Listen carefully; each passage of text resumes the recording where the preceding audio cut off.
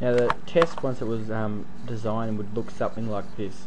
Obviously there'd be more shapes, but the kids would have to load the Google Sketchup project, and then they would basically have to move their way around the different shapes and measure them. So it would be as simple as selecting the measuring tool and finding a shape, selecting where they want to measure to and from, and then if you look down here you'll see that it's 2.72 meters. So they'd write that down, they'd obviously work out the other side, and they could work out basically that's 2.95 meters, and based on those figures they could then go ahead and work out both the area and the perimeter.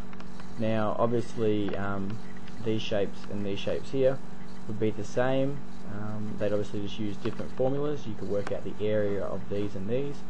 These shapes here, because they're raised, students could also work out the heights of them, and based on those heights could also work out not only perimeter and area, but they could also work out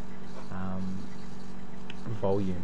Now it's as simple as selecting whichever shape you want to do and basically drawing it, and then if you wanted to raise it, it's very simple to do, and those shapes could be as limitless as many possibilities you possibly could imagine, like this composite shape here, which would be again a little bit harder for the kids to measure, because they actually have to measure a variety of different sides to work out the area and the volume. And that's basically my idea of a test. Now I guess the second part of this would be not giving the kids shapes that they would have to navigate, but giving them a set of instructions. So you could basically say to them, I want you to draw in a new Google SketchUp project 10 shapes. The first shape would need to be 1.5 meters by 2.3 meters, and then the kids would actually have to go about drawing the shapes, and then that could be also a part of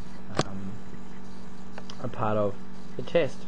And rather than giving them the measurements of the different shapes, you actually say, I want you to make a shape that is 4 meters squared, and they would have to obviously work out what the measurements would need to be to make a shape that was 4 meters squared. So really interesting way to do a maths test, and I'm very much looking forward to getting back after the holidays and giving my kids a maths test inside Google SketchUp and seeing how much they enjoy it, because I can tell you now they certainly enjoy using the program by itself, and I'm almost certain they'll enjoy doing it as a variation to a test.